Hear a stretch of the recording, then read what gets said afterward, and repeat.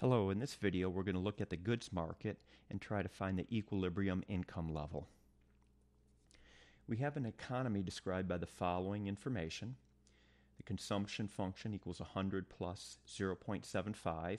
0.75 is the marginal propensity to consume, and that's going to be multiplied by disposable income.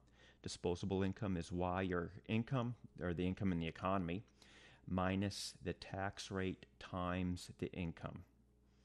We could rewrite this consumption function as follows: 100 plus 0.75, 1 minus the tax times Y.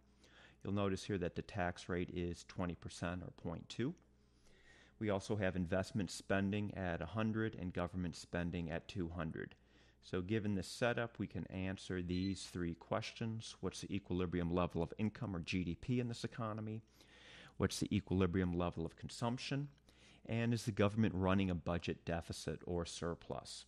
So we'll first find the equilibrium level of income. We start with the notion that Y equals C plus I plus G. And now we're just going to make some substitutions. I'll drop in the consumption function right here.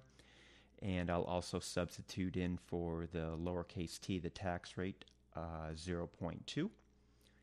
And then we're going to add investment spending of 100 and government spending of 200.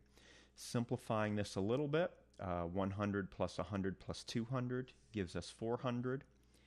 0.75 is going to be multiplied by what's in parentheses, and that's just 0.8y, 1y minus 0.2y.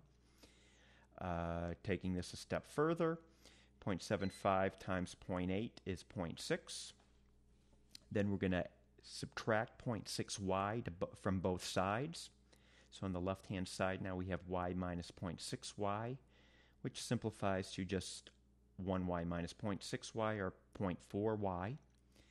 And dividing through by 0.4, we have 1,000. 1,000 represents the equilibrium level of income. Moving on to step 2, trying to find the equilibrium level of consumption. We're going to just evaluate our consumption function when y equals 1,000.